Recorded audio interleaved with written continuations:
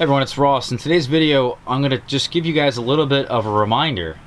What I'm doing today is coming out here to the storage area to water some of the fig trees. You know, this that time of the year that you basically have to just give them a little bit of water. I'd say just really only a cup, a half a cup. Really depends on the size. Something this small here, which is only a 1 gallon, I'm going to barely give it some water. That's it. You know, it's just a little safety precaution. Definitely something you should pay attention to. For me, I have a lot of them that are mulched, and I don't really have to worry about it. I've gone years now where I didn't water a single tree in my storage areas, and I came out okay.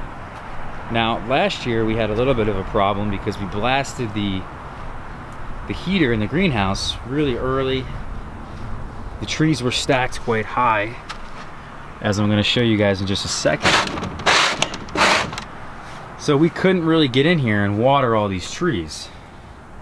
But what was happening is that the heater was in this corner here, sending out heat in this direction, and anything in this little area was getting blasted by the heat.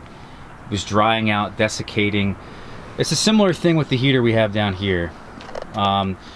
The airflow is going up in this way, actually more upwards.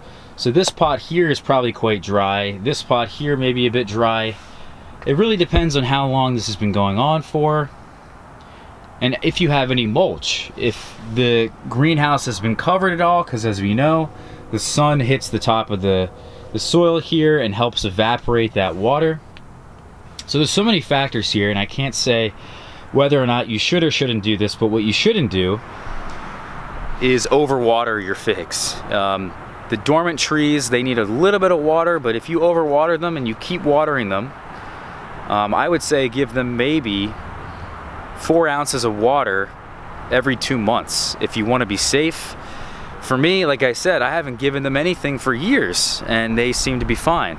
On the flip side, I've seen people who've watered them too much throughout dormancy and they've killed all their trees. I mean, hundreds of trees. So that's my little PSA for today. Just get out there and water some of your dormant trees. All right, guys, take care, and I'll catch you all for the next one.